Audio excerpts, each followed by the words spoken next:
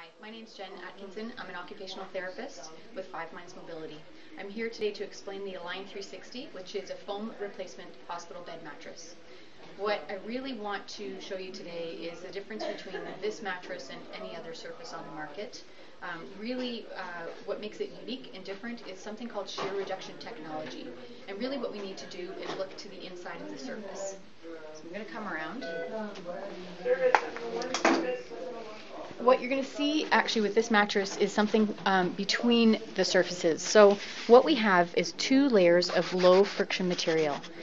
The low friction material separates a topper where a client can immerse to address pressure issues on a firm foam base. What happens is when the head of the bed comes up, the top surface moves in relation to the bottom surface. So shear is absorbed within the mattress itself instead of in the client's skin. So that's clinically significant. If we can reduce that shearing factor, which we know contributes greatly to wounds, then that is something that, as a therapist, is exciting to me. When the head of the bed comes up, it's like a rowing machine. So it's when the client's sitting on a seat of a rowing machine and the rowing machine moves, the mechanism underneath does not move. That's the same kind of concept with this. When the head of the bed comes up, the top surface moves in relation to the bottom surface.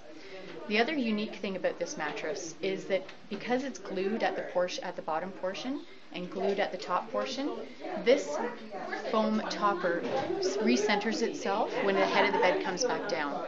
And that again is clinically significant because it does address the need to reposition a client.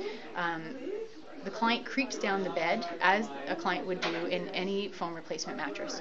But when the head of the bed comes back down, the unique part is that topper replaces itself on the base, which means the client actually ends up in the same spot that they were when the head of the bed came up in the first place. That is a really clinically significant thing to me as well, because we're addressing shear on the way up, we're addressing shear on the way down, and then we're reducing the need for a client to be repositioned back up in bed, again, thereby reducing shear. And also caregiver hours having to reposition a client back up in bed. Really the wow factor is in the demo, so I'd like to show you and actually have the head of the bed come up and down.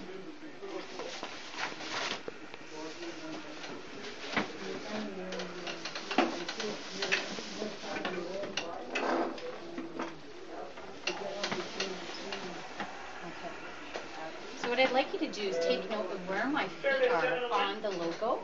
So when the head of the bed comes up, I'm going to be creeping down the bed.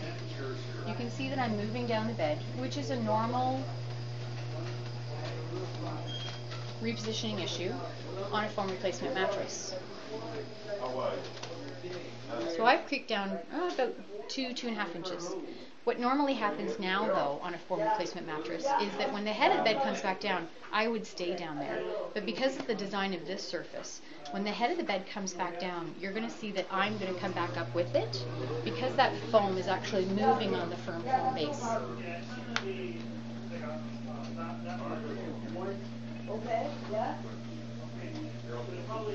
So the head of the bed has come all the way back down, and you can see that I've ended up in the same spot as when the head of the bed came up in the first place. So again, that is a clinically significant factor that makes it different from any other surface on the market. We do address pressure by having those relief cuts that you saw in the foot of the bed in 2x2 sections and in 4x4s in the torso. The firm foam bolsters make it easier for transfer, and these unique accordion cuts make it easier for the head of the bed to come up and down and the foot of the bed to come up and down without the mattress popping out of the bed frame. So that allows us to make a really firm bolster at the side, which is easier for transfers, and then the center is cut higher so that you're not stuck behind a firm foam bolster.